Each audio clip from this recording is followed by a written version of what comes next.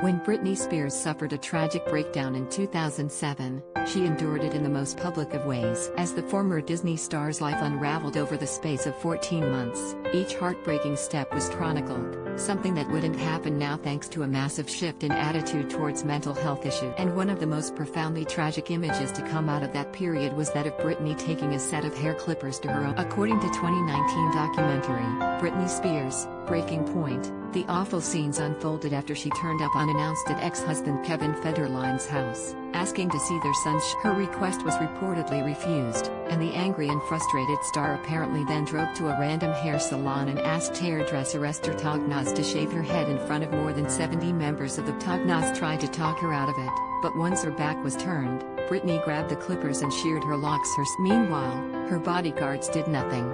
She had two bodyguards supposedly keeping an eye out to make sure the paparazzi were not getting any pictures, Tognozz recalled in the Channel 5 documentary, as footage showed aides laughing with the saddest part though, was Britney's expression as her smile gave way to panic and grief once she realized what shed. Crestfallen, she fretted that her mum was going to be PA'd before moving on to body and soul tattoo. Sign up to get all the latest news in your inbox here.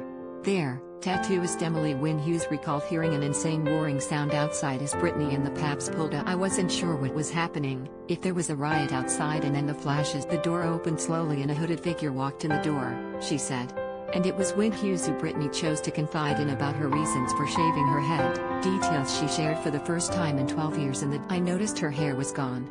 I remember asking her, "Why do you shave your head?" And her answer was a bit weird. It was, "You know, I just don't want anybody touching my head. I don't want anyone I'm sick of people touching my hair." Indeed, Britney's image had apparently been controlled by music execs since she first burst Baby One More Time in 1998. According to reports, they micromanaged every detail of her appearance, right down. But as she sat there unraveling, Wynne-Hughes said this time Britney's team had no interest in intervening. It just didn't seem like they cared very much.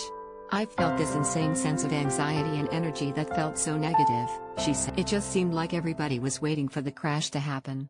Britney's tragic story is being revisited in a new documentary produced by the New York Times, Framing Britney Spears, which airs in the UK. It takes a close look at her mental health battles and the controversial conservatorship she has been under since her stay in psychiatric care in 2000. Framing Britney Spears airs on Sky Documentaries and Now TV at 9 p.m. on Tuesday, February 16. Do you think Britney should be freed from her conservatorship? Have your say in the comments section below.